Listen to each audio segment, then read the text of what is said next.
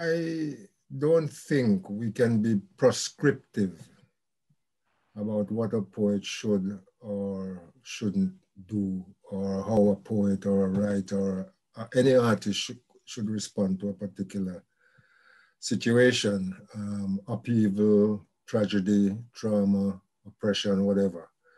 I think it's about the individual consciousness of the artist, and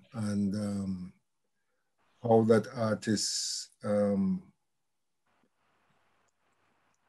is moved or not moved in some cases by whatever is going on. I myself came to poetry through politics. And I've said this before, that poetry for me was a cultural weapon in the Black liberation struggle. I saw it as my responsibility to write about what was going on. And in a sense, I was chronicling Black history in Britain as that history was being made. And that's how, and you know, I couldn't afford the luxury of art for art's sake.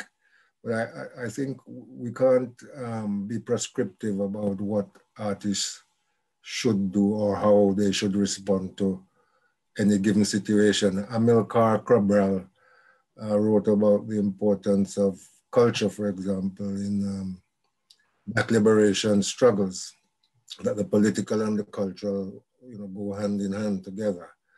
In general, I tend to agree with that. But as I said, it's down to the individual artist's consciousness and how that artist is moved by any given situation.